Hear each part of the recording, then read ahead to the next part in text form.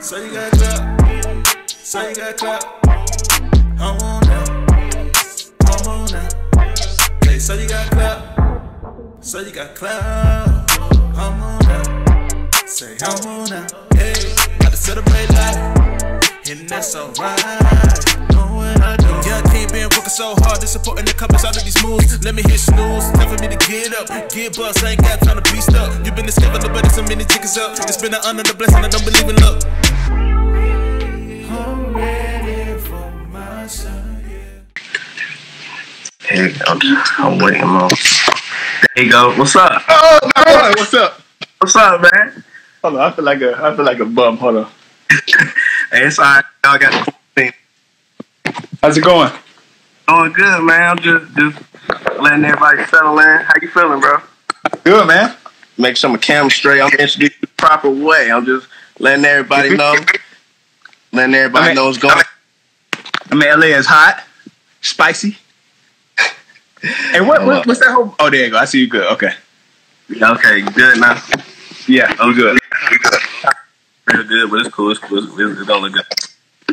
Yeah, once again, Southside Ty. This is So You Got Clout, the podcast. I just want to thank the Atlanta Actors Collective for giving me and my boy Patrick a platform. We couldn't talk to Patrick. He's one of the brightest now of Atlanta, Jacksonville, and LA right now. I've seen my boy on Power, The Quad, on BT, Grey's and that. And, you know, a lot of shows, a lot of movies, Bad Moms, Christmas. My boy working now. God good. Yeah. And we're going to make you look good, man. Just going to ask you about your journey, how you came from teaching classes in Atlanta to, you know, booking the roles you do now from when you only had $5 to get to class. Yes, sir. You're spending it to teach people like me, you know what I'm saying, so we can all share our passion together. Yeah. Being on Power, acting with Larenz Tate and Omari Hardwick. You're doing your thing, brother. I'm proud of you, man. I'm just glad because I've seen the journey. Thank you, man. We're here now to celebrate you. We just gonna talk about your journey, like I said. Everything. That's good. I'm ready. And so we're finna talk to you real quick. First of all, how you feeling? I feel great. Let me tell you something. It is so hot. And shout out to everybody. Somebody said, hey, I work with you on the quad. What's up? The quad was dope. Gerald, what's up, man, Mr. Savage? All these great people, I appreciate y'all for joining. Everybody, Stephen Ford, like my first like acting projects ever was with that guy, Mr. Ford. Ever when I first started acting. That was like the second short film I had ever done. Brianna in here. What's up, Brianna? So yeah, we here. We lit. God good. I feel good. Okay, cool. So before we start officially, I just want to give a shout out to our sponsors. Miss Giovanni Samuels, y'all might know her from Freedom Riders, all that. You know, we kind of grew up with the Sweet Life of Zach and Cody. She was Mr. Yeah. She's dope. She's dope. Acting coach. So if y'all want to go take her class, y'all can follow her at GS Acting Workshop on Instagram. I just want to plug her real quick. Yes, the Booker Room. I see y'all. I love y'all. Yeah. In the house, Booker Room fam in the house. Yes, sir. All right, cool. And so shoot, man, we're gonna get into it, man. First of all, how are you getting by in the quarantine right now? Like, with everything being shut down, after some go all the time, you're like an acting machine. How are you? Just make sure you flex that muscle. Right. So, firstly, like I feel I took this time to relax more. I think that we're like, I'll talk for myself. So I'm so used to just going nonstop and always trying to find something to do that it's been a great time to just chill. I went and spent some time with my family, and I feel like when the moment came to be creative, then like I didn't force it. It just happened. The quarantine stopped stuff for everybody, but like the project that I shot, my pilot that I wrote and this show that I have, we pitched it to Netflix, and they were supposed to have like a follow-up meeting with them. We were supposed to meet with Hulu about the show, and literally the quarantine happened like I think they locked LA down the weekend when I was supposed to meet, like when we were supposed to go into Hulu on the Monday. So then it stopped everything. But like, I feel like it's a perfect time to like get other things together. So like, where it's like, hey, you would have went into this meeting with these people and took this one great idea that they're interested in. I can go in and like, now I got 3 to take in there. So just finding a way to just relax, to flow, and to believe in God. And that's what this time is all about for me. Right, I feel that. Yep. That's a good answer. So, how would you describe, man, the acting scene in LA versus the acting scene out here in Atlanta? So, man, to be honest, I think LA is more show and tell. I think it's because the reality is that people can book a show and have no experience prior at all here. I think it's the quickest place to make $1 million. But like, I just feel like it is show and tell. I think even the reality is that people, like, nobody's from LA, right? Nobody's from this place. Like, it's rare when I meet somebody who's actually from here. So the thing is, people come here and they adapt to the environment that they're in, and they lose originality. So I think when you lose originality, you lose what makes you special, and you become like everyone else. So if you book a job, if you book a job, and then like there's other guys who also live here and like who have adapted to the same energy, then essentially you'll all play the role similar. There will be nothing that makes you stand out other than the fact that you look handsome or like that, or like you're beautiful. But it's like you lose the thing that made you. I feel like, but like I feel like LA is where the opportunity is, like 1,000% more than. I mean, I love Atlanta always, but that's just the difference. Is that like LA is more show and tell. The people in Atlanta, like, they don't get as much, so they're scrapping for, like, they are fighting for crumbs from the master's table, essentially. So it's like when people like me, when you go in and you grab a resident, where it's supposed to be 1 episode, and I did 10 episodes on that show. Like when you grab these small, like these things that like they give you, you try to like make the best impression that you can. Where you can come here and then like it may take some time, but you book your project and then like you own. So I just think it's just a difference in like.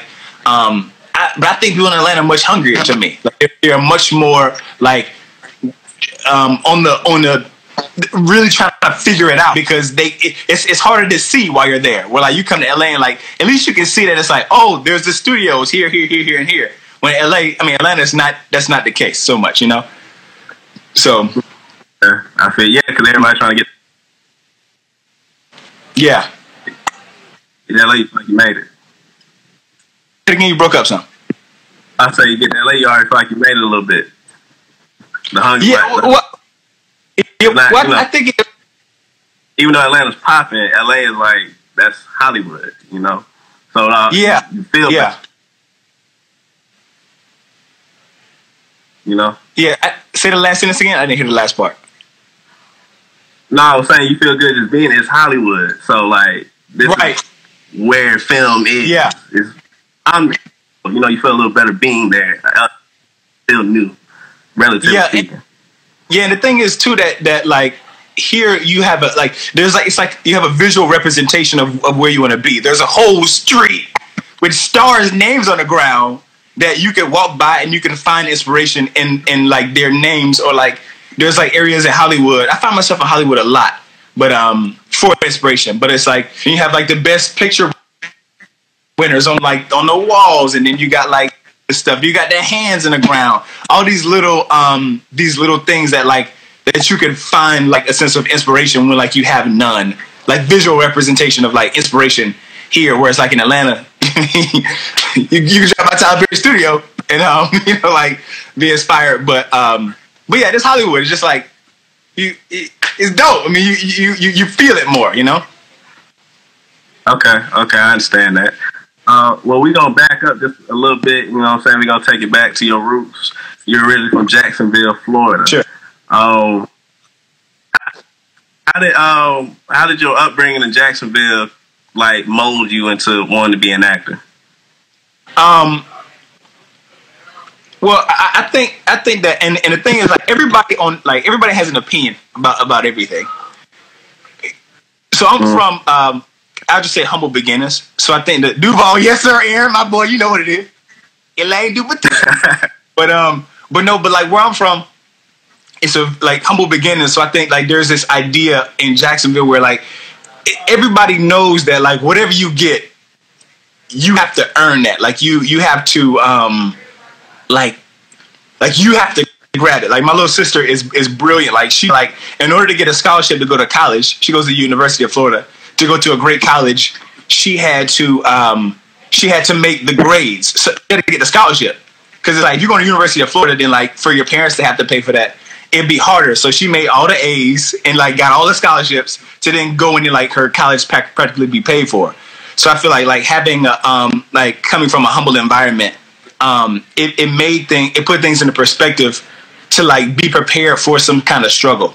Even when I moved to Atlanta, I didn't have a car for the first few years, so I was riding a bike. Like people who know me, they'll know that like riding a bike for like I ride my bike to acting class. I ride my bike to like I was doing a play, and I would take my bike, I would ride the bike, and I would put it on the front of on the MARTA bus, put it on the MARTA train, and I would hide my bicycle on the side of the building that we did the rehearsals. So that way nobody saw I was riding the bike, and I was the youngest one on the cast. And then when everybody left, I would then go to my bike and then ride my bike back home.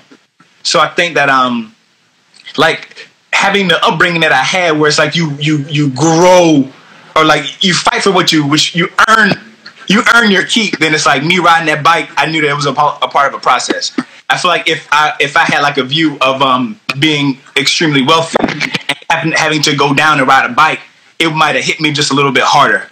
But I feel that knowing that like my friends, like we would catch the city bus in Jacksonville, or we would walk to each other's houses, like miles to get to each other's houses, and like I just feel like living humbly, it makes it easier when like stuff with acting was challenging in the beginning, because like as fun as it was really, really difficult in Atlanta. Like now moving to LA, like it's a little difficult here as well, but in a different way. But God first, and like with like a humbly, then like it may like I'm not easily moved, by things not going my way. Right. And you when you say you kind of grew up in Atlanta too a little bit, right? Yeah, I would go back and forth. My father, my biological father, he moved from Jacksonville when I was young to Atlanta. So I would go like during the summer times to my to his house, and I would go back to my house. My dad just popped in on the bottom. I came in. My dad. What's up, Pop? But yeah. All right, cool. So when would you say like you started first pursuing acting? Then like when did it officially start? Well, when I graduated from high school in like 2011, and then I went to I think right when I moved to Atlanta, I was interested in acting, but I didn't know nothing about it. So I remember my dad being like, "Oh yeah, you should check out some acting classes." He just like said like you should go to classes, like because you can do it, so you should go to classes. And then I think like that in August of 2011 was where like I found Dwayne Boyd. Shout out to Dwayne Boyd, Premier Actors Network in Atlanta. And then I went to his class, and then it just became a thing. Because in Jacksonville, it was something I thought I wanted to do when I was young, but it's a little bit harder to see it when you don't know anything about it. Okay, I feel you. Okay, we got a question for you. Fleeky XO asks, when you get a script, what kind of work do you do to prepare? Okay. Hey, if you're an actor, take you some notes, jot you down some notes. The question was like, it was talking about. She asked, what do I do when I get a script? Right. And just so everybody knows, we're gonna have a Q&A at the end of the video, so y'all be able to ask all y'all questions anyway. I taught Patrick everything he knows. Oh, nice. You done that? I don't know. I couldn't see who it was, but I mean, obviously it's a supporter. I appreciate the support. All right, cool. But to answer her question, answer her question. There she goes. She's back. Fleeky XO. There she is. Question. Fleeky XO. The answer to your question. So what I do is let me put this up on this. So what I do is, like I was saying, like if I'm leading a project, I think it's important to like read the story. Back to the question, right? I think it's important to read the script as many times as possible to download the information in your brain. I believe that like a memorable performance.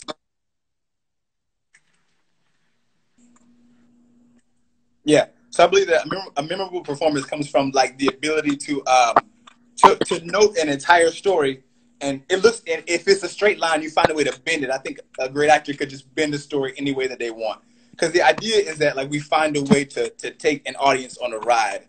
So for me, I read it as many times as possible, and then I will compare my beginning to my end as far as like the whole story goes. Same even in like an audition, I'll find that I will never want my ending to look like the beginning, because then there's a lack of level if everything looks the exact same.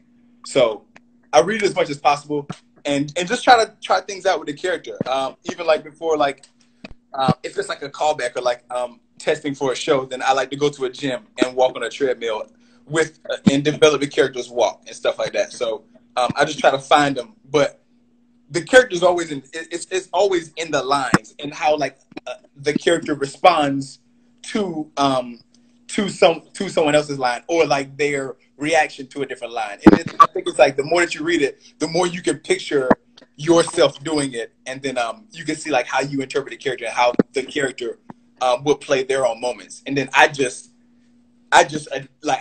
put on the character and then just play the moments how he would play him if he was alive. You know, yeah. Right, he lived through you.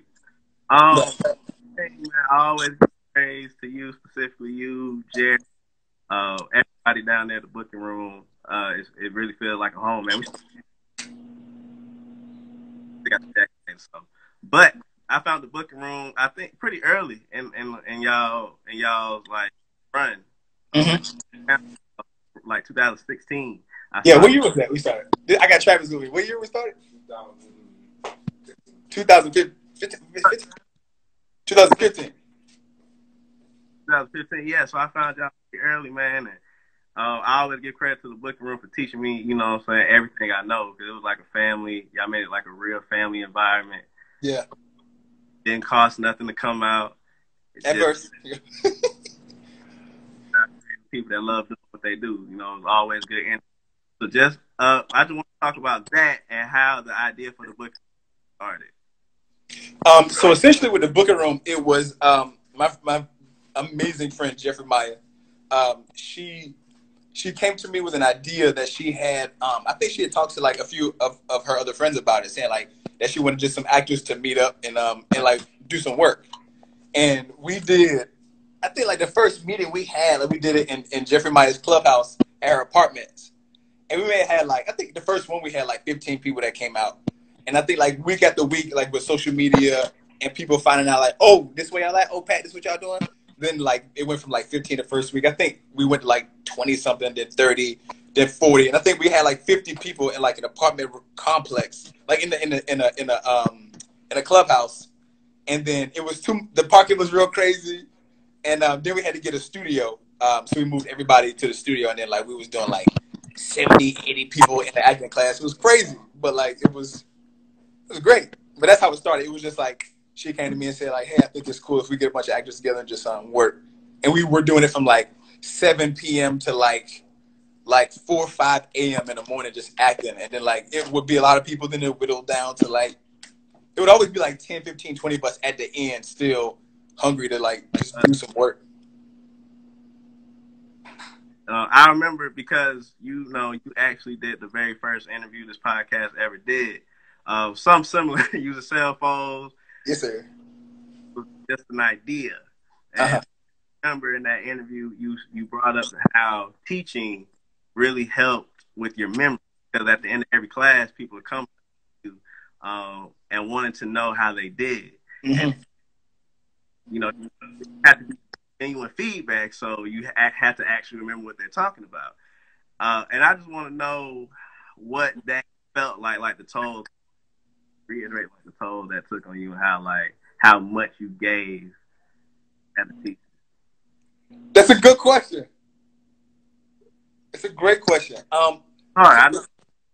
That's a good question. So at first, I think all throughout teaching people, even coming to LA, I teach at this place called Actors Play LA. And the reality is that it's like there's a small group of people like teaching like all of these like over 50 people week after week after week.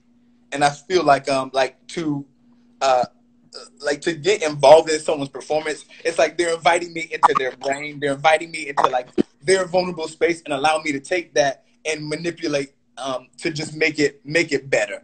So I feel like carrying so many people's truths and as much stuff as people bring to the performance or whatever, and because you're really in charge of of making people feel safe when they come into this space of doing something that they want to do for the rest of their lives, they feel like. And then like taking their life experience and then trying to teach them how to apply that life experience to a scene that they read, and then also find a way to make it funky. You know what I'm saying? So I feel like the toll that it took on me, I feel like at nights, I always slept long on Monday mornings. I always slept late on Mondays to like 9, 10 on Mondays, where normally at that point was waking up at like 5, 6 a.m. I would always be really exhausted, but it was always, the fellowship was so good and being with good people was so great that you don't mind it. And like, we didn't get paid for it doing the booking room. Like I didn't get paid for that, like ever. So just like being able to be there for people and like, just really gain friends and gain, what's the word? Gain, like other craftsmen in this art. It's fun to watch people do things, and I learn from the new people. Like when somebody is fresh and they're new, like my boy David Busby. He came his first week on these Gucci slides with feathers in them, and he moved from LA to Atlanta, and like he just had this like raw, like energy, and like obviously he worked a lot now in like the past few years, but just getting a chance to like watch people's first moments. I could take it and like as much experience that I have and just like grab their originality and like grab their the spontaneousness in the moment, so like the eagerness to just jump in, you know. So it did take a toll overall, but it wasn't anything that was like oh my gosh, this burden is so hard to carry. Oh wait, Jesus, you know. But it was cool. I see somebody say late as 9 a.m. I got some work to do. That's a funny comment, because that actually gives me right. Mm-hmm. Because it takes a lot to be successful, right? It's just being talented. You got to be disciplined. Always looking. Interview. You have to embody a successful person, and so getting up, like really go into what makes you, you know, as like your routine, like what you do, and stress how that helps you in your craft.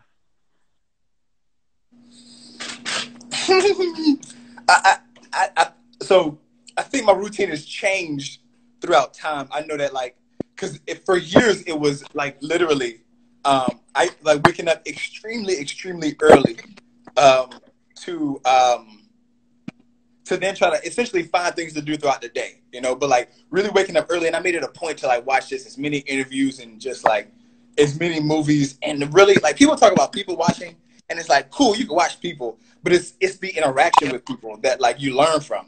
I think that the interaction that I have with Jared, for example, who's with the Booker Room, like when I did Micah on The Resident, it was the interaction with Jared and watching how Jared responded to moments. And then, because the character is me, but it was like, I knew that like when I auditioned, it felt like a kind person like Jared was.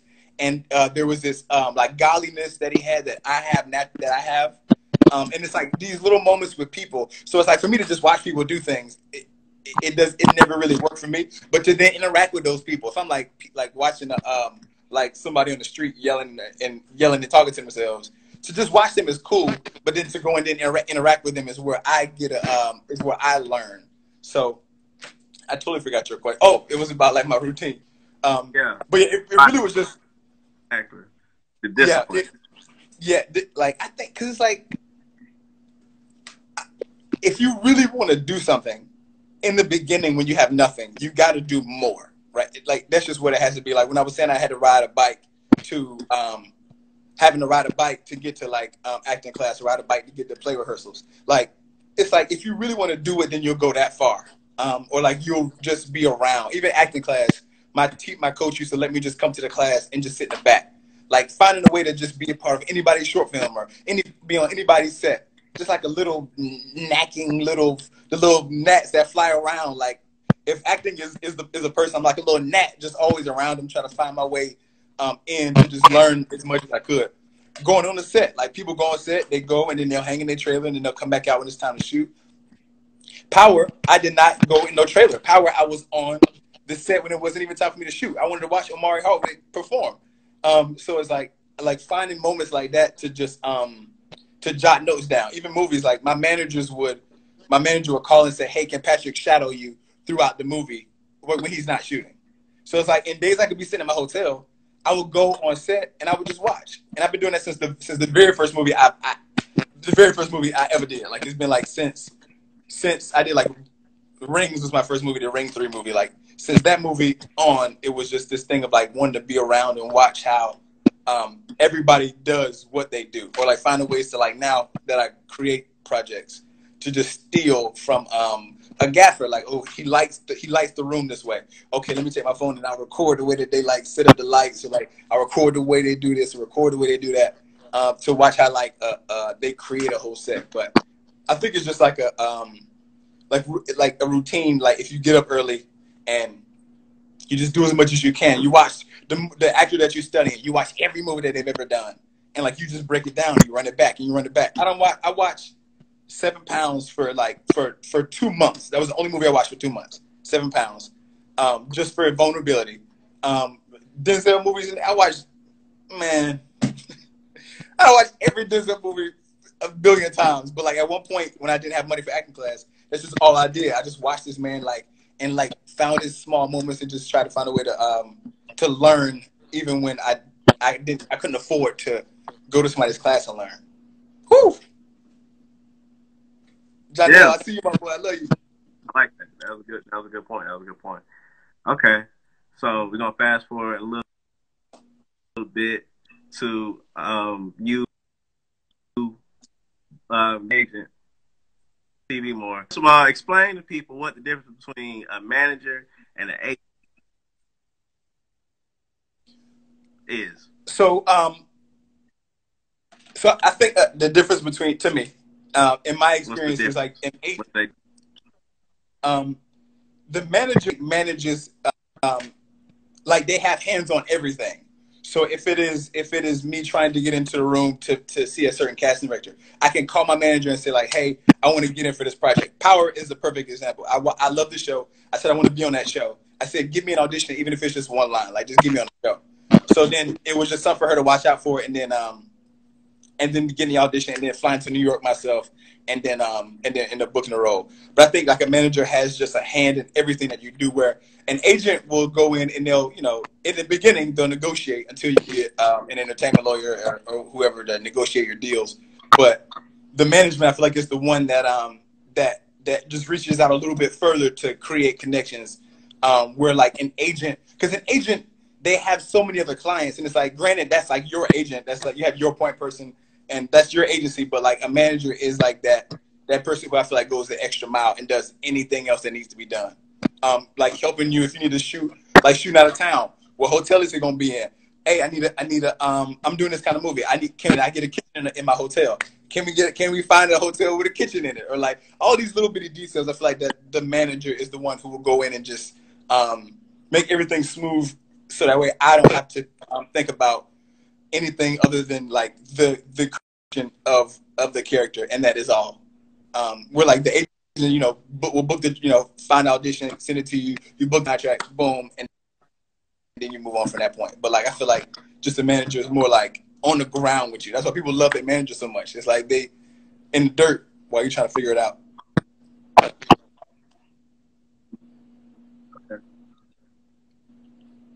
Now, I want to ask you, because the first time, like I said, we did this, and it was almost now. And part of the reason I wanted to start doing this, when I realized that even though, we may not be famous yet, everybody has an incredible story.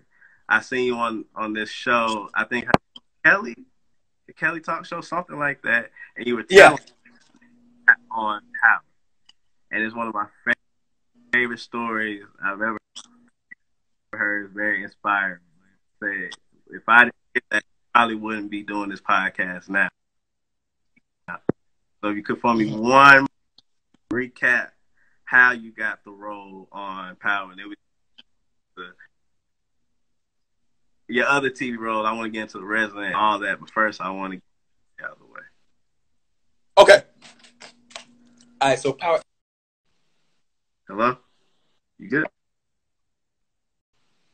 All right, cool. So Power was, can you hear me? Yeah, you good. All right, cool. So Power, I got the audition for Power from my manager, and I was really excited about doing about auditioning for it, but I was in Atlanta, and I had to go to, and it should be like the extension course. Oh, right here, across there. Over that. That's up by the door. So, so we got an audition for Power, and then I had the audition in New York, I think the next day, or it was the next day. So what happened was, I didn't have the money to even do Power, but I just spent like all my last dollars to go and fly out to do it. So I booked my flight, boom, everything's good. So I get to the I got to the airport. No. I was on my way to the So I get to the airport and I go to scan my scan like with your phone, like scan the code on the little kiosk, and it didn't work. So then they made me go back to the front and get it printed out. So I ran to the front. It was Frontier. So I ran to the front, got it printed out. Go back through. They let me kind of cut through the TSA line. So while I'm running up to my gate, they closed the door, and the gate agent is like, you can't get in. So finally I couldn't get in. I went to the bathroom, and I cried in the bathroom. Like I sat in like a stall, like a movie. I went to a stall and just boo cried to myself for a second. And then so in my brain, I remember hearing, God is so real. I remember hearing like, are you going to give up that fast? That's exactly what I heard. Are you going to give up that fast? Right. So whether it was me or whether it was God, I heard something. So I ended up, I left out, I washed my hands, and my face was all red and it was all puffy. So I think I put on some shades or something. I see that I was crying real bad. So I'm walking out. I text the person who gave me a ride. I text her. I'm like, yo, can you come pick me up? She comes. She picks me up. I get in the car, and she leaves the airport. And as she's leaving, I'm turned towards the window, and I'm crying like this. So I'm crying, and then I don't know why I had the motivation to just I just felt something. So I told her I said stop. So she stops the car, and I'm like, I said, hey, I had a little bit of money left on left. So I went on skip lag. I found the flight. I said, here, my bank account is overdrawn. Can you put this money in your account? And can you put this money in your account? And then just let me know, because it ain't gonna work in my account, because my junk it's too backed up. So she says cool. She drops me off. I say, hey Siri, where's the closest train station? To some random spot she dropped me off at, and it happened to be right underneath a train. So I walk up, I get on the MARTA train. I'm on the train, and then I went ahead and booked the ticket online. And when you book a ticket online through through the travel website or whatever, it doesn't totally block you from buying it. It just kind of holds it, even if the money doesn't go through. So I held it. I end up getting back to the airport. I walk up to the desk. The girl calls me and says hey, it went through. I said, cool. And then when I get to the kiosk, the lady says, when's the last time you bought, when'd you buy the ticket? I said 10 minutes ago. And she's like, well, it may not work. It may not go through that fast. So I said, I don't have that option. So I go in the little kiosk, type the numbers in, it didn't pop up. I'm like, dang. And then literally maybe 10 seconds later, it says, bing, and it pops up, my name.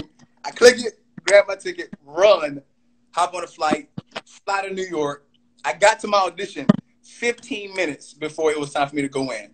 With those 15 minutes outside, I called my mom on the phone. I said, pray with me. And I prayed outside.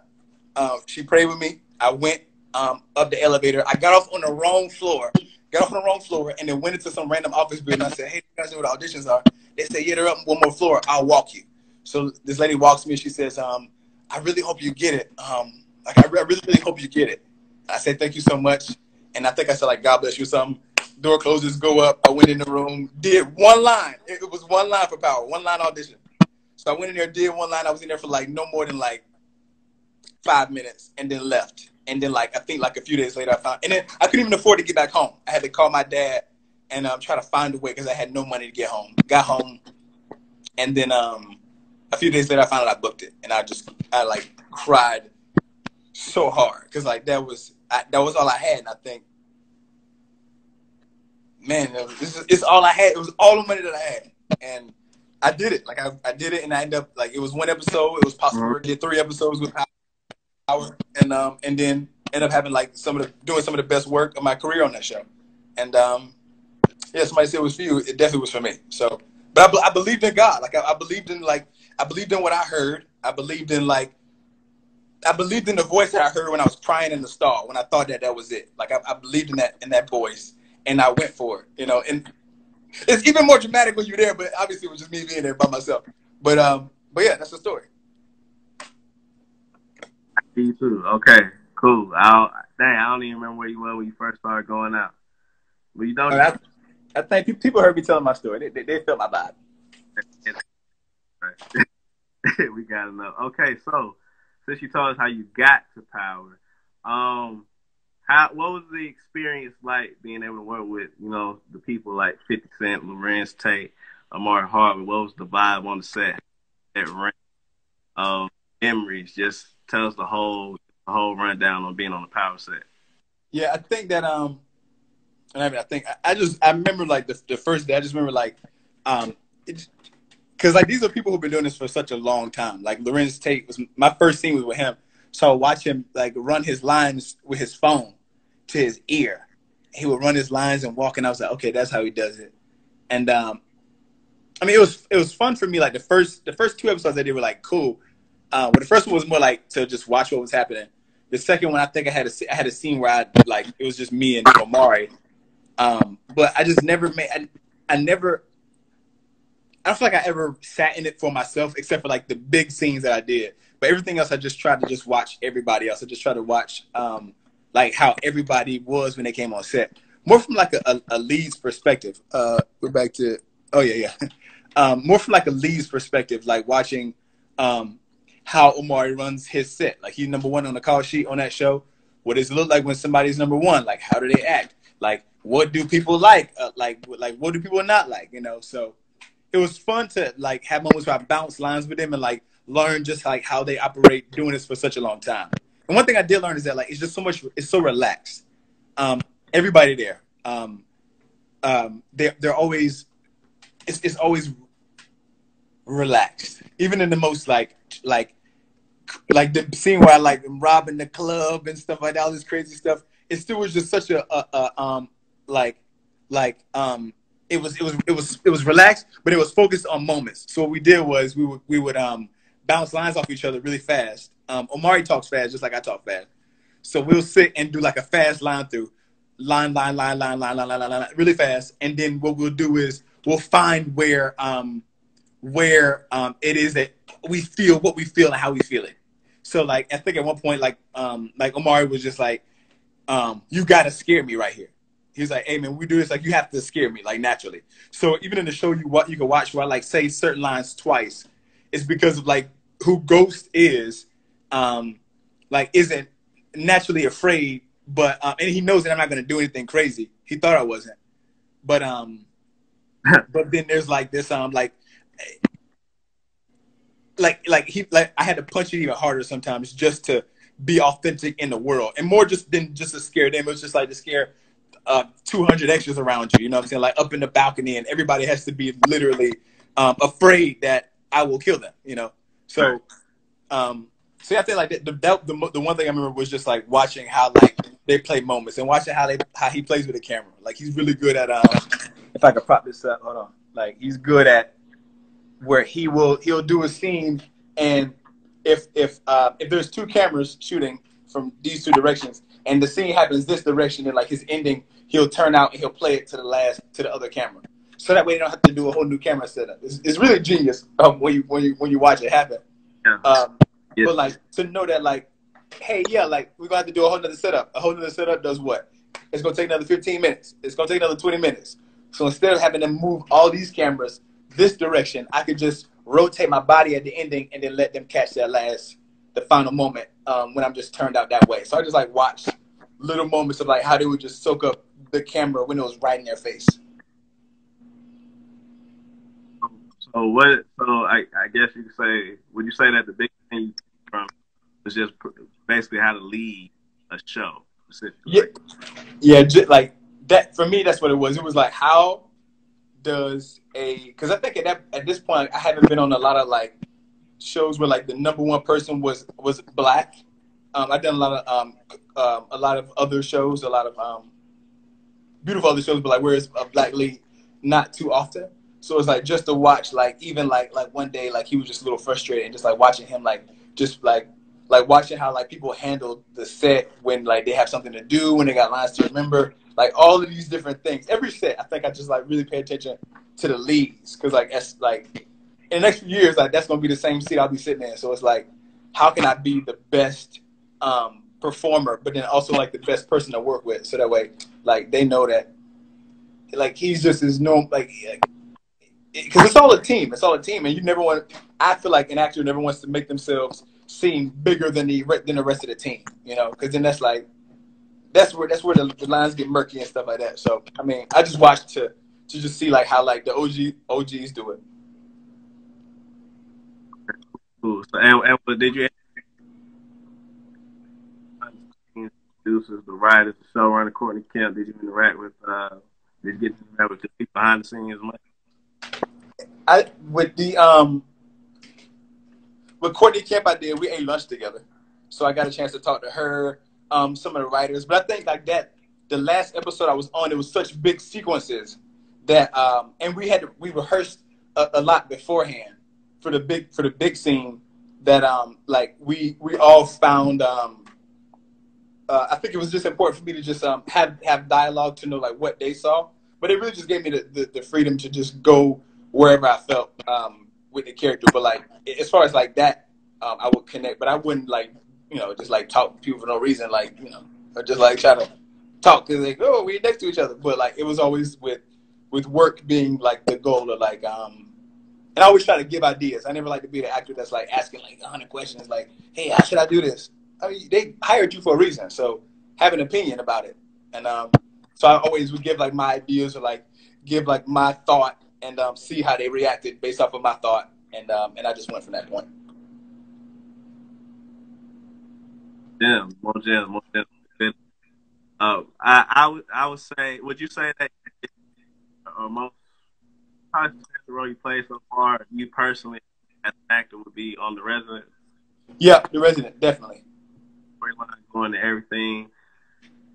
Micah, Mina, the whole love triangle, you, her, Malcolm Jamal Warner. First of all, what was it like being on the show ran by Kill? On this show, we give everybody their props, but we definitely give black women their props. And behind the scenes, they're killing it right now. So Shonda has definitely been shouted out on this podcast before. So being on her set multiple times, how does Shonda Rhimes? How tight is that shit? Well, Shonda Rhimes is Grey's Anatomy. That's what I meant, Grey's Anatomy. I'm sorry. Yeah, I was starting. We was gonna go into The Resident. I wanted to start with Grey's Anatomy. I was thinking it in my anatomy. Let me start over. I said the wrong one. You and your wife were expecting. You said expecting. Was it what I was expecting? No, you and your wife were in the storyline. You and your wife were expecting. Right. Got in the car accident, and long story short, she ended up losing the baby. I'm glad that we transitioned here, because this is why I want to transition here, because I was listening to Omari Hardwick talk to T.I. on Expeditiously, and he was saying how only a father knows. Him being a father in real life, he felt like he had to play that because he had something wrong. I know the name of the game is acting, but since you're not a father, that scene where they gave you your baby in your hands, like where did you fall from that emotion? Like where did that emotion come from? Because you did what I like to call biology. Right, it was so real. You look devastated. You look drained. Everything perfect. The scene came off excellent. So with you not, where did you? So so that scene, there was a first of all, like going into a set like that, like a well-run show for like that was like season 15. I knew that. Like I know that they know what they're doing already. So like when they like shows that's ran for a long time, like I did an episode of NCIS, they know where the cameras are going to be set up at. They've been in this room before that we shooting in. So what I did was because the reality is that like he knows that the baby's not going to make it before that scene. He knows. So he just got a chance to see it, but he already knew that the baby wasn't gonna make it. They just said, "Do you want to hold him?" The dead baby. So like the idea, so what I did was I just created this child. I created my child like and like all these things about his name, first name, last name, what I wanted him to be when he grew up. I just like detailed everything about what I wanted him to be. Everything was about what I wanted him to be. And then like in creating this thing, I like. As a father connects to their child and what they see for their child, like I just connected into like the reality, like the future that this child would eventually have. And then when it was time to hold the baby, it was then that future being ripped away from me. So then the tears and the reaction came from the fact that like that I won't have that thing anymore. Even though like I believed for myself for 9 months that like that it was real. I'd already saw him when he was 18. I'd already saw him when he was 25. I'd already saw the new car I was going to buy him. I already knew that I was going to take him out to play football on Saturdays. I was going to get him on the Pop Warner team. I was going to have him play in high school. Then I was going to like give him no choice if he wanted to play in college or not. Like I'd already did all that work on paper, like just like in a journal. And it's just a guest star, but it's like just to create all that world. And then when we shot the scene, I had a jacket that like somebody like there was a jacket that I just covered myself up with, and I was like on like I think I was on a ground somewhere like next to the cash chair, and I was just crying real bad. And then I took it off. We got ready to do the scene. We did it, and then like everybody was just so respectful. They were just really quiet for me, and because they saw I was in a moment before I got there, so they knew that I was ready for it. And then like I think like the crew, the director would come and she would just whisper. She didn't talk loud to me. She just whispered in my ear what she like can you just lift your head up? Because like the camera's shooting like from below. No, the camera's shooting here. So it's like a moment where the baby's here. So like I could see the baby here. So she would say, "Can you lift your chin up?" But just like small notes that she would just whisper from like far enough where like I could hear it. And then I wouldn't even respond a lot. I'd just say mm-hmm. And that was it. Because I can't leave that world. I can't. Not right. Like I choose not to leave the world. So I would just like say, oh, like mm-hmm, and then like she would go, and then they say action, and just roll it, and then like it would just.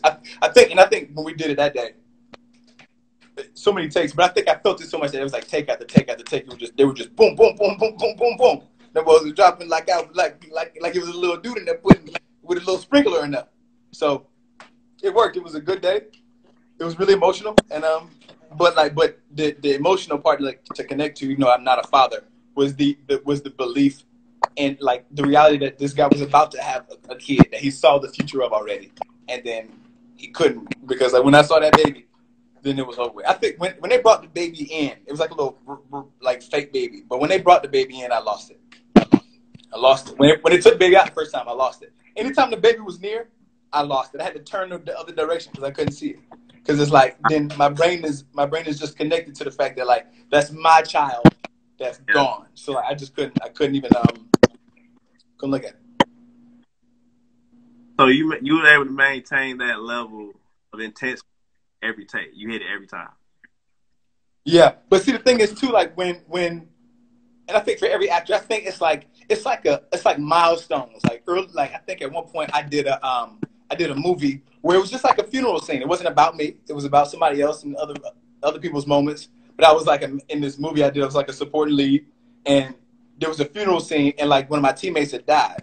And that day, I think we did 17 takes where I like, for 17 straight takes, I cried with no camera on me for 17 takes for myself. So that way, like, the reality is that like every moment beyond this moment of doing this movie, like every moment past this moment, I can do it again. I can do it again, and I believe it for myself. So once I believe it, like, I'm not blocked by the fact that it's like, oh, what if I don't feel it? What if I don't feel it? Because I didn't feel it that day. I did it 17 times. I didn't feel it that day, but it was there because I've trained myself to be able to do this, you know?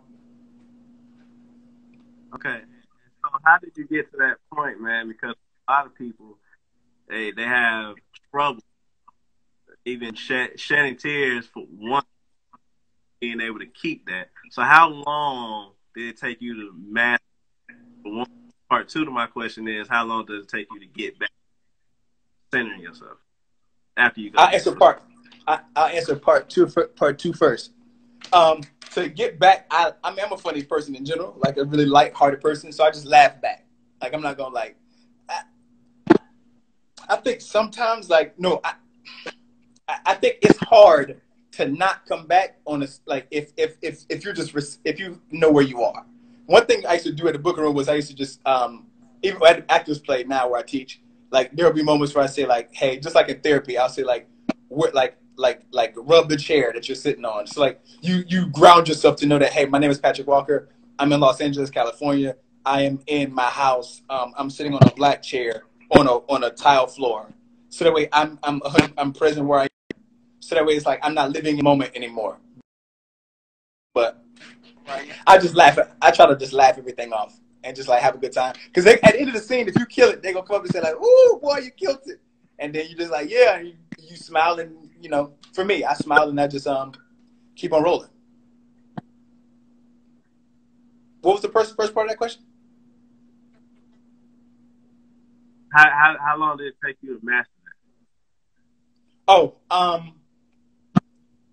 I don't think it took a long time, because like I remember doing some stuff early where for me it's just the more that I believe it, it's better for me. Like when I really believe the circumstance, then I'm in. Like I've tricked my brain in this world. That's why I think it's dangerous for actors sometimes, because the reality is that like even on The Resident, there was a, like he's going, like the character's going into surgery to have a heart transplant, right? Like the reality that like I may not make it past this surgery, like that thought has to lives in my brain, you know, for like all day, you know. And it's like, I think I'm doing that since early on. So it's like, it's not even that I had to master it. It's just I had to learn like levels of it, like how to play it. Like, okay, it's like if in real life I'm crying, like some moments I like use substitution.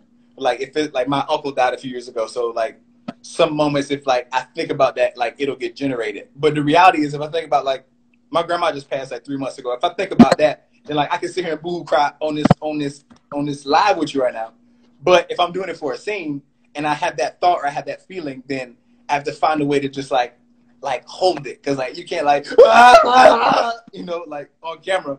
So you gotta find a way to make it work, because it's about like who is receiving the information that you're trying to give. Because it's all about the audience at the end of the day.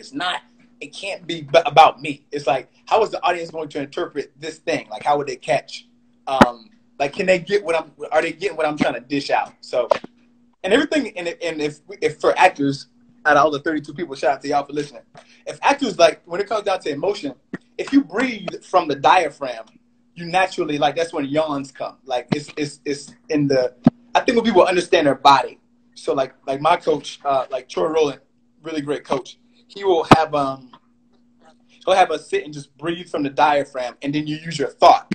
So if I'm breathing from like my stomach, and then I think about something, then the tears is just gonna come, because like the breathing is already accessed along with that thought. And if you really just want to cheat it, if you like if you ain't feeling it one day, or you totally want to cheat it, then like the breathing also accesses the like a yawn. Like if I hold my breath, I'll yawn, and then to yawn long enough, then like tears are gonna well up in my eyes. You know, it's like you can find ways to play with it. But But for me, it'd take a long time to master it just because, like, I'm really good at imagination.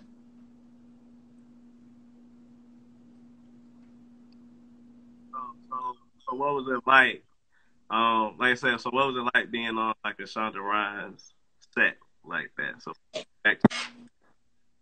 what was it like being on set?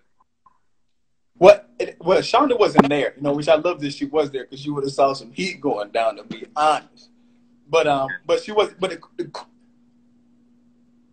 what's that again? A couple more episodes. Oh, right.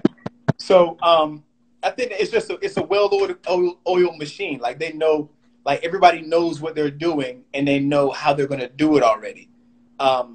So it was easy. And the thing is, like, it benefits when you do your own work, when you're working on your own projects or another project. Because the reality is that it's like I was already working on another something else. Then I stopped and then I went and did the rest, and then I went and did Grey's Anatomy. So I knew, like, hey, this ain't my house. I'm just a guest here. I'm a guest star. So I'm just a guest. So I came in. I'm like, I know they need these emotions. They need this, and that. I'm gonna do this to make the episode spicy and did some cool stuff, and then just like did it, and then left. But that's just how I saw it. And then Grey's Anatomy's like producer, like is the guy who worked on Grey's Anatomy. He's the EP for The Resident. So like he gave me the go ahead to go over to do Grey's Anatomy. And Grey's Anatomy already knew, like they had already knew who they had already, like they knew who had already greeted me when I got there very kindly and knew that I was in a resident. So hey everybody who's saying hello. Going on, but appreciate your podcast. Yeah, so they greeted me so well that it's like I felt comfortable and going in and just like doing what I needed to do, and I didn't make a big deal out of it. I just stayed in the moment, lived in it, worked, and then left. Right. Okay. So now we can go back to get your own little storyline going with a love triangle. You and Shawnee Wood and Malcolm Jamal Warner. So what was it like on The Resident going back, having a storyline? Now you have a little bit more responsibility. Whereas like on a show like Great episode, kind of involved in the storyline, not so much. Now you're like in the forefront. What is it like interacting, being a love interest to one of the main characters? I think it was great. Like it was great. And the reality is that like I think like my first episode that I did, we shot, and this is for all 34 people watching. This is dope.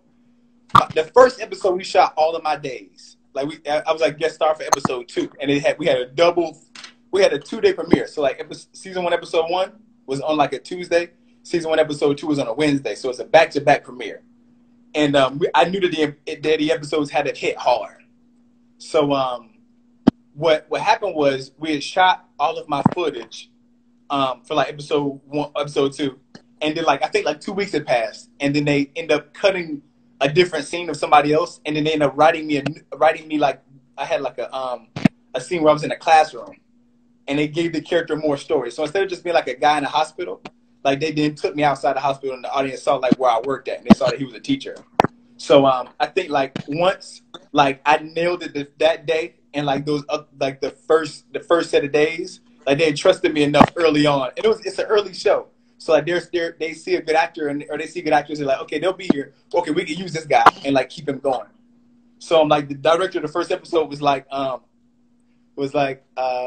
he says, like he took me to the writer and said, hey, y'all need to bring him back. Like we need to bring this kid back. On the first episode. And he did, and that director did, he directed Denzel in Bone Collector. He did the movie Bone Collector with Denzel and Angelina Jolie. So I'd already wanted to impress him. Just because I saw what he had done already, but I just let it go and just had a good time. And then from that point, they gave me more episodes, and the more and more that it grew was the more that they started to write for Patrick. Like the people, they would follow me on social media, and they would see like what they saw, like how I was, and then next thing I know, the character is very much moving how Patrick would normally move, and it became easier as time went by. Yeah, I hear you. Dang! Every time we get a good flow going. That's your phone, see? You on Android over there? It was you the first time. Nah, actually, it's an iPhone. He said it was you the first time. It was you the first time. It's so hot in LA, bro. Dang. Yeah, it's hot in Atlanta too. So, hey man, we just got a couple more questions. Okay, Since, cool. you know, we keep getting interrupted by the technical difficulties. I just really wanted to touch on your TV journey and you getting all these roles and how it felt, your experience of being on all these sets. And I do still want to do a little Q&A if anybody got any questions. Please give me about 2 or 3 more questions. We'll get to everybody else's questions, then we'll just end the live. But finish, go ahead, talking about your experience on The Resident and like having that storyline. How you feel about it? Oh yeah. So it was but it was just as the like as episodes went by, I think they saw that I could handle it, especially because emotionally, the first episode was so emotional that the more okay, I see those questions. Boom, boom, boom. We're gonna answer them after I answer this one. I think early on they could see that I could handle the emotional scenes. So like it was pretty emotional because like we really watch a character go through a heart surgery, then like he's better, and then we see him like having sexual intercourse with like in a relationship. Then he has to have another heart surgery. Then season 2 is him recovering from this heart surgery, and then him proposing to the girl, her saying no. So we kind of watch him throughout like all of these situations of really essentially the character is trying to he's speeding up everything. Like he asked her to marry him to marry him by episode 14 on Valentine's Day. After he had only known her essentially for like I think maybe like a couple of months, maybe like a year by that point. And it was it seems pretty fast for her because she's focused on for my character, like you just survived death twice. So you know, like beating death twice by that point, you just wanna move on with your life. But I do feel that they gave me more throughout time because they felt that I could handle it, and it was just such a good working relationship with them. Okay, cool. So, like I said, that's pretty much all my questions. Oh, like I said, one more question. I asked everybody this on the show. What is your dream role? My dream role right now would be only because like I know what direction I want my career to kind of move in. Not even kind of. I know where I want to play. I would love to do something that is like I wrote a show for myself. Like the project I wrote for myself is my dream role. Like the show Chariot that like prayerfully Netflix picks it up or Hulu picks it up or a great network picks it up. Go ahead, plug Chariot. Yeah, Chariot. So yeah, check out this is a reel on my page. But so my dream role has always been something that would have been some kind of salesman, some fast talking salesman, like that kind of like those kind of characters was like my dream role, and it's like I'm doing that now. And like before the quarantine, I was supposed to do a movie. We're gonna do it after the quarantine. I'm telling everybody here now. All 28 people. 28. Know. I'm doing a movie. I booked this movie. I'm going to Colombia to shoot a movie. This Vietnam War movie in Colombia, and that was my dream role to play a soldier, like a specific kind of soldier. And then that was the role that I booked right before the quarantine. So like after the quarantine is over, I got to go to Colombia for like a month and a half, shoot this movie, which I'm really excited about. But that's what's up, man. That's a sign. Congratulations. Thank you, bro. And that answers Alex Madrid's question. My boy, shout out to him. He asked what I was doing next. I'm shooting that movie after this whole thing is over. Yeah, when we can finally get back outside. Exactly. Okay. Yeah. Okay, cool. So you made your own dream role. That's what's up. Don't get no better than that. And how's that going? What's that looking like since everything's slowed down? Where y'all at with that? Man, I mean, it's at a standstill. The whole industry is at a standstill. So, but I feel like the more time we have to for more people to see it, again, like once this is over, we'll go back to sit with Netflix, and we'll dialogue it, and hopefully we can grow with them, and then we'll sit with Hulu, and we'll see what they think about it. And I always wanted to go Netflix, Hulu. I wanted to go Netflix, Hulu, HBO, a channel that lacked like black leads the right way, like even like an AMC, because AMC had Breaking Bad, and it is kind of like a show where it follows one character doing this thing and like them trying to wiggle through this system and stuff like that. So I wanted to create a show where just like me, a young black boy connected to like Breaking Bad, to like that kind of character, that like something that people could watch from all over and like connect to like this you know, kind of shiesty used car salesman who like wants to like monopolize on anything to do with cars, like in his area, you know, but just like this, like a character who's just hungry for success. Okay, all right, and the sizzle looks great. I gotta say, I seen it. I watched it a couple times. That sizzle looks great. I can't wait to see what come out of it. Man, it's in the motion. Hey man, when you need a writer, let me know. Man, I need everybody. Look for work. I love to write on it. Help you bring the thing to life. All right, so I seen some questions. Yeah, before we get offline, my bad, that was on me. We in the broadcast. We're gonna get into these questions that the people have been asking you. Then we can go ahead and close this thing on out. Let's see what we got.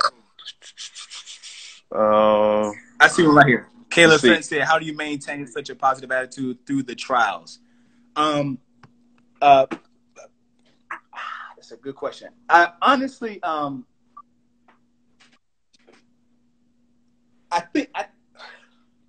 want to be honest. How do I maintain being positive through trials? To be 120% with you, Kayla, who asked me this question, like I went from working like crazy to not working much at all. You know, like 29 at the last year was 2019. Yeah, 2019. Mm-hmm. Like I worked at the beginning of No, go ahead. Yeah, I worked at the beginning of 2019, and then like I think I did like one project, but like it's just been so slow. Since then, it's been like it's just slow for somebody who was just like boom, boom, boom, boom, boom. So it's difficult to be positive and to be honest with all 22 people. I'm glad there's less people because I'm going to say this truth. Like I lost confidence in what I had for a moment. Like because I wasn't as magical as I thought I was, you know, as I previously was. So I feel like that it was just like God slowed everything down, and I've become a much better actor since the last time I was on TV. So I feel like that, like, you know, just booking this movie, doing this movie after the quarantine is over, and even after the quarantine and the corona slows down, like the industry being wide open for people to come and grab them a show or grab them a lead role, I think it's going to be so many opportunities that like it'll open it up. But I think like the positivity comes from like the fact that I believe in God, and I believe in like my purpose. I believe that like this is what I'm supposed to be doing, and the reality is, is that like for everybody listening, the reality is that like if I choose to stop acting today because it's too hard for me, then like people like I really believe that people die. You know what I'm saying? I think Will Smith said that, but like I really feel like there are people who would die if I stopped. Like if there's like a little boy that's waiting to hear my voice, or like somebody on this live that's waiting to hear like the answer to a question, like people would die in like you not doing exactly what you're called to do. So I feel like once we once we know exactly what it is we're supposed to be doing and know to the extent we're supposed to be doing it too, then we know it's like it's bigger than ourselves. It's bigger than the fact that I got to take care of my family. It's bigger than the fact that my grandma in the hood and I want to get her out of the hood. It's bigger than the fact that like my homeboys still live in the hood and it's like I want them to come and like work with me. It's bigger than all that. It's like the lives of so many people that are like people waiting to be inspired. Like 2 years from now, like somebody could be doing good right now, but in 2 years from now, like I have to do what I'm doing right now today to get to that moment to meet them 2 years from now to say like whatever it is that I'm gonna say to like help them change their life. Right. So that's how I stay positive and like knowing that like it's bigger than myself and that like I'll touch other people. Well, God will touch other people through me. That's deep. Yeah. Okay. You got one right here. Is it more beneficial to have an acting coach one-on-one or go to acting class? Which one do you prefer? I think that and mind you, I teach acting classes, so it's like I think that for me, it's better in the class. Like one-on-one is cool because I do one-on-one sessions, but it's like to get a chance to like watch somebody make a mistake is like, it's so beneficial whether we realize it or not. Like to watch somebody do something, even in school, just sit now you watch somebody do that, you're like, that ain't it.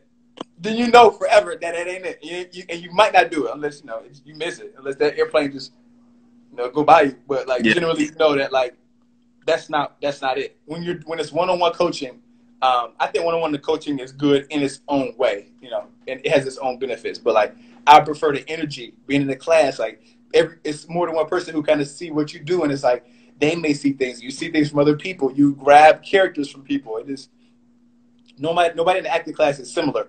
As much as they all want the same thing, they all have the same dream, but they're all different. So it's like, even so many people on this live who've been in the book room, like wrap it up, they coming in. Yeah, but yeah. So I think that classes are that somebody said, did they have an intimacy coordinator on set? How was that part? No, they didn't.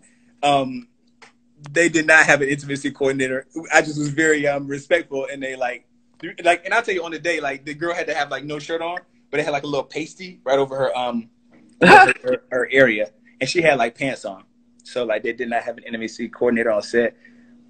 See that question? I just answered that one. Or support to have while you're chasing the dream, especially starting out. Last question. Oh, what did they say? What's a good job? Question is, what's the ideal job or support to have while you're chasing the dream, especially starting out? So I guess like, what do you do to support yourself first starting out? What's like a good job for an actor? Man, that's the hardest question ever. Cause like people ask me all the time. For me, I don't know, because like mind you, when I first started, I was working at a warehouse. I was working from like 8 to like 4:30 at a warehouse. And like I just made it. I just made it happen. But I feel like whatever job you just got to make it happen. But like I think actors should find things flexible, or like they got to know that like like a lot of my friends got real jobs, but they know if they get an audition, that job ain't gonna have them no more. They go and they gonna do the audition. Yeah. I done called off a few days for an opportunity, whether it's or not. You just got to try, man. If you dedicated, that's all that matters. Yeah, so I feel like whatever way you know how to make money, like that's on you. I can't even answer that question. You never know. So, and okay, so we're gonna wrap this thing on up. Pat, I want to say I appreciate you, man. I know we had some technical difficulties, but I appreciate you, bro. Thank you so much.